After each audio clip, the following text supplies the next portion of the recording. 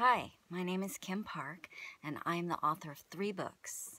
One nonfiction called Courage to Birth, The Power of a Good Birth and How to Obtain It, and 3 fiction, TJ and the Cunning Cantrip Competition, TJ and the Forbidden Tunnels, and one that I newly released called Golden Ghost Removal Service, which is actually the prequel to TJ and the Cunning Cantrip Competition. It's on Amazon. Please check it out. Today I'm going to read to you from TJ and the Cunning Cantrip Competition.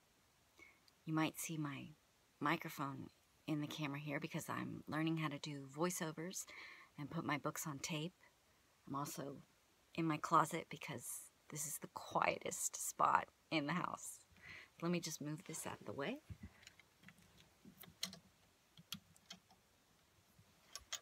Okay. TJ and the Cunning Cantrip Competition.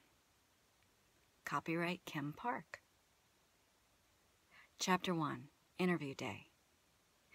Everything hinged on this day. It was a big day. Interview day. It was my day to stand before the directors of the Magical Review Committee and be tested for placement in one of 6 Westchester County summer schools for witchcraft and wizardry. Which school would it be? Which one would choose me? Would it be the Grand Old House of Magic, or Hocus Pocus Place, or the Enchanter's Village?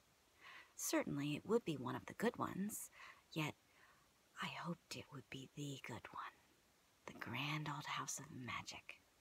Everything depended upon me getting placed in the Grand Old House of Magic.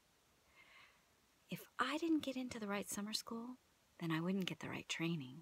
I wouldn't know how to handle myself in the first round, let alone the 5th, and I wouldn't get my chance to go for Cunning Cantrip Competition Champion, my one true dream. My dear friend Abby understood my dilemma. So, you're really gonna go for it? She said, her voice ringing with a note of admiration. I am, I confirmed, sashaying down the sidewalk next to her. Your very first year? Yep. And you won't mind being on TV or having all those reporters asking you questions?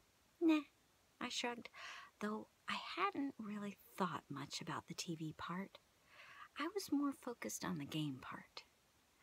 Wow, Abby pulled a big cheesy grin and raised an imaginary microphone to her lips. Here she comes, people. She mimicked the larger-than-life monotone drone of the Magical Muse Network television announcer. It's the one you've all been waiting for, Miss Tora Jane Golden. She's a 12-year-old genius, a super sorceress, and a witch extraordinaire. She is our champion! Abby followed up with a heavy exhale to mimic the screams of the audience.